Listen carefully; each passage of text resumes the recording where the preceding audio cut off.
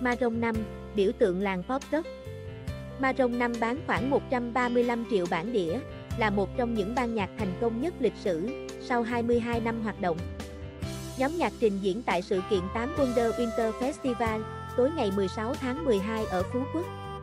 Adam Levine, Valentine, Carmichael, Flynn, Morton và Sam Farrar sẽ thể hiện This Love, She Will Be Loved, Moved Like Jagger, One More Night, Don't Wanna Know, Sunday Morning, Girl Like You, Memory, Animal, Map hay Sugar, trong set diễn kéo dài 75 phút.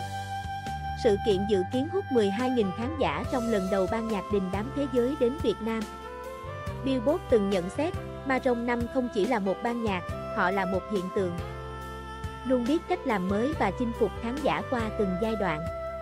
Tờ Telegraph đánh giá, nếu không có Maroon 5, sẽ không có One Republic, Swift, Imagine Dragon hay Backstreet.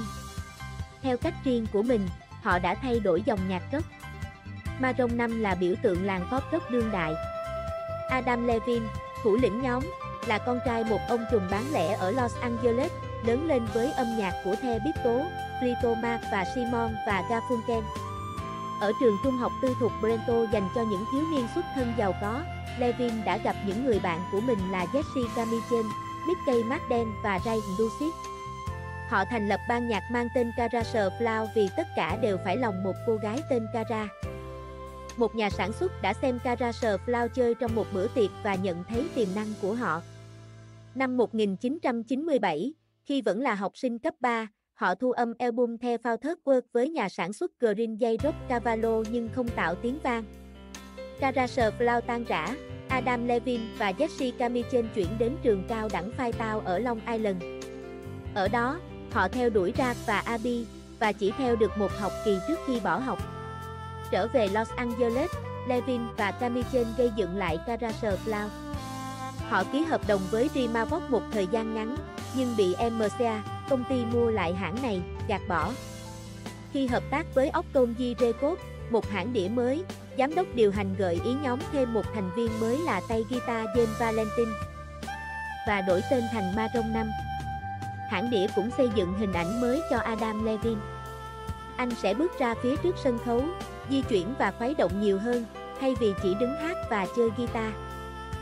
Valentine, lúc ấy là bạn thân của John Mayer, đã xin cho nhóm được đi lưu diễn cùng. Năm 2002, họ phát hành album đầu tay dưới tên gọi Maroon 5, Song About You. Album gồm 12 bài hát, lấy cảm hứng từ cuộc chia tay của Adam Levine với bạn gái Jane Herman, một biên tập viên, nhà thiết kế thời trang. Harder to Breathe, đĩa đơn thành công nhất thời điểm mới ra mắt, kể về việc bị mắc kẹt trong một mối quan hệ. This Love và She Will Be Loved, hai ca khúc khác trong Song About You, đạt vị trí thứ 5 trên bảng xếp hạng năm 2004, 2 năm sau khi album ra mắt. Album cũng giành được 4 đĩa bạch kim và Maroon 5 trở thành nghệ sĩ mới xuất sắc ở Grammy 2005 khi mà họ không còn trẻ, khoảng 25-26 tuổi. Khi ấy, họ đã chiến thắng Los Lonely Boys, Joss Stone, Rachel Wilson và Kanye West, những người cùng được đề cử trong hạng mục. Rolling Stone nhận xét, Maroon 5 đã mang lại một làn gió mới mẻ cho dòng nhạc pop rock, nhờ kết hợp sự tinh tế giữa âm nhạc với ca từ sâu sắc. Các mối quan hệ hỗn loạn thường là nguồn cảm hứng tạo nên các ca khúc kịch tính nhưng vẫn mang nét trữ tình. Chất giọng, mái, cao vút của Adam Levine cũng trở thành nét đặc trưng của nhóm. Trong thập niên thứ 2 của sự nghiệp, họ mở rộng sức ảnh hưởng trên toàn cầu nhờ pha trộn thêm chất pop, kết hợp với các nghệ sĩ nổi tiếng như Christina Aguilera, Like Jagger, Gwen Stefani, Me Hug Is Open, Kanye West, Her Tem Say, Cardi B, Girl Like You.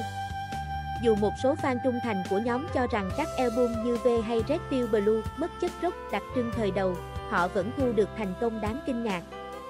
Năm 2018, Girl Like You lập kỷ lục khi trụ 33 tuần ở top 10 bảng xếp hạng Billboard, là một trong những ca khúc bán chạy nhất năm, còn Sugar hiện đạt gần 4 tỷ lượt xem trên YouTube. Bài hát trở thành hit được bật nhiều ở các đám cưới. Dịp hội hè, các chuyến lưu diễn của Maroon 5 cũng luôn tạo sức nóng. Năm 2018, tour Maroon V, gồm 137 buổi diễn, đạt doanh thu 140 triệu đô la Mỹ. Red Pill Blue Tour một năm sau cũng thu về 80 triệu đô la Mỹ. Họ là nghệ sĩ được chọn biểu diễn ở Super Bowl 2019. Và thủ lĩnh Adam Levine vẫn giữ được độ nổi tiếng với vai trò huấn luyện viên The Voice. Đó là những thành tích đáng nể và không hề dễ dàng với một nhóm nhạc tuổi đã hoạt động hơn 20 năm. Các bạn hãy đăng ký kênh để cập nhật thông tin miễn phí mới nhất.